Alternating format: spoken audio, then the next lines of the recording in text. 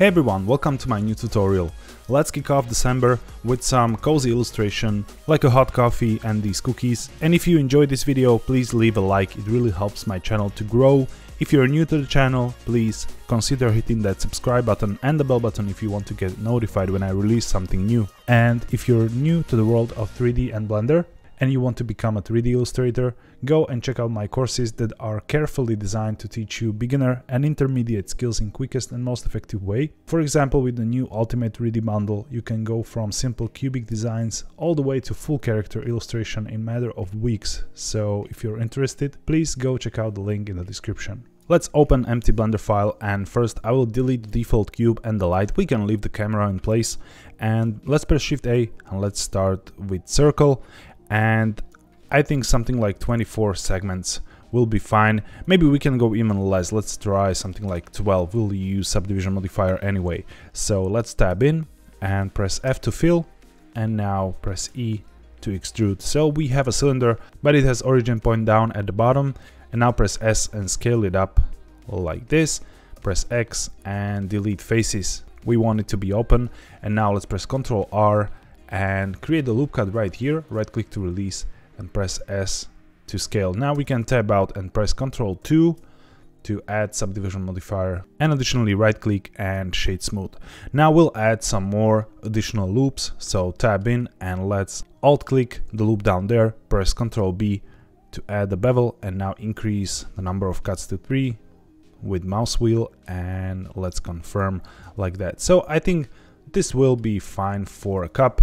You can maybe make it a little bit taller, whatever works for you. And now let's additionally go to the modifiers tab and let's add a solidify modifier like this, and let's move it over the subdivision here so it gets subdivided as well. And now increase the thickness to something like this. So in the end, it's that nice thick coffee cup. And additionally, we can add some more loops here to round it up at the top. So now I want to create a handle, and to do that, the best thing is to reuse some of the geometry. But if you look from the top by pressing 7 on the numpad, we have a point aligned with the x-axis. So I want to rotate this a little bit so we can extrude the face. So let's press A to select all, R and 15 to enter 15 degrees for the rotation, and 15 because 360 divided by 12 is 30 and that divided by 2 is 15.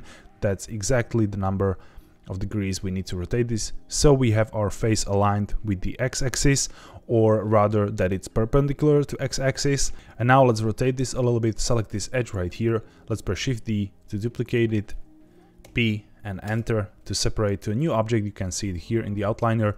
Now tab out, select that new object and tab in. Let's hit A to select all, and we can make it smaller, so press S then Y and reduce the size on Y axis a little bit. And now let's hit 1 for front view, and you can extrude a handle like this. And of course we can fine-tune this, so let's enable X-ray view, hit 1 for a vertex select, and we can select these vertices here and extrude them even further like this, so it goes inside a little bit. Okay, and now just right click and shade smooth. So as you can see, if you reuse geometry like that, it has all the modifiers like the object that it will separate it from, so that helps to speed up the workflow. And now let's create some geometry for the liquid. So let's press Shift A and let's add a circle here, and we can make it smaller. So again, let's toggle the X-ray, tab in and make this smaller like this, and we can press G then Z, move it up, and then F to fill and E to extrude up until here maybe, and scale it up. And of course we can add a loop with Ctrl R, right click to release and scale it up.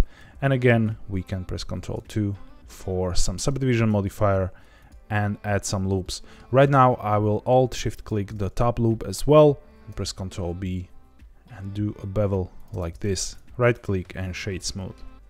So that will create this nice edge there, so it's not just going through the cup geometry.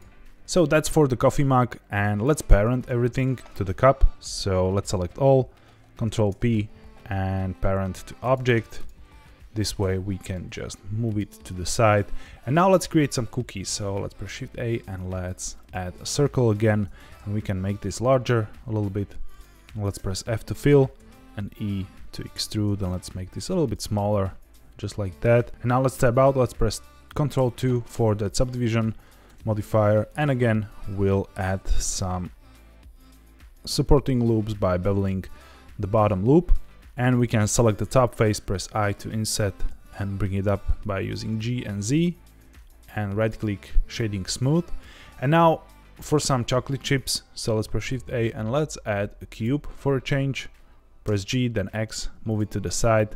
And now let's press Ctrl 1 for subdivision modifier with one level of subdivision. Now let's hover over the subdivision, press Ctrl A to apply the modifier, tab in and make this a little bit smaller and scale it on Z, so S, then Z, scale it down a little bit. And this is the way how I'm creating stylized rocks most of the time. So let's choose a bisect tool, and right now I will just cut through this and clear outer and choose fill, so we have these nice large cut areas.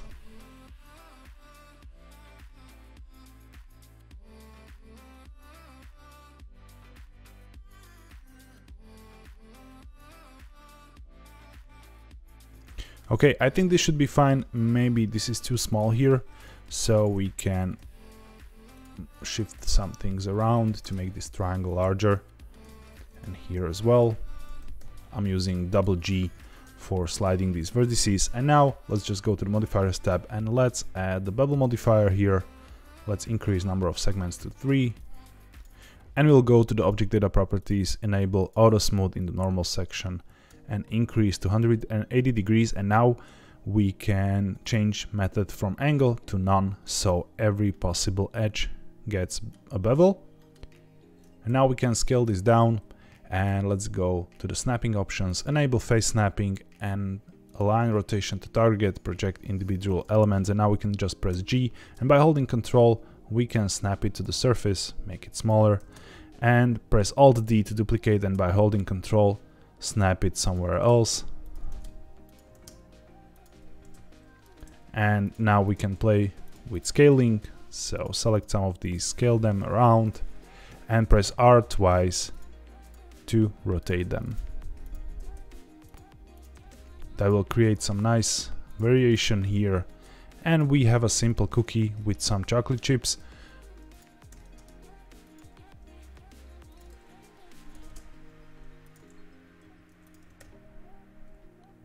And now we can select all, shift click the cookie, press Ctrl P and parent everything. And to make things a little bit more interesting, we can create one more. So let's press Shift A, let's add a circle. And now I want to go for 16 segments, and now tab in, and let's go to select and checker deselect. So we have every other vertex selected, and now press S and scale it down so we have star shape. And now hit A to select all, press F to fill, extrude, and now let's press Ctrl R and make few cuts here, just like this. And let's go for face select by pressing 3, select the top face, and we can enable proportional editing here, press S and scale it down. And remember, you can adjust the proportional editing fall off with mouse wheel like this. And let's create a shape just like that. And now let's press R, Z, and create a little bit of a swirl like this, and we can make it a little bit lower. Now if you tab out and press Ctrl 2, you have a nice interesting shape. Shade this smooth, and we have yet another cookie. So we have our object modeled, and now I will create a plate and create some kind of composition, add few simple materials, a little bit of details, create the lighting and everything. I want to keep these tutorials pretty short, so this time again I wanted to show you these quick modeling techniques in combination with all those modifiers, so that you can create your object in the most effective way and shortest time possible. And now I will fast forward and create the scene. You can get inspired, slow down the YouTube video playback if you want to see some things in detail, and I will see you on the other side.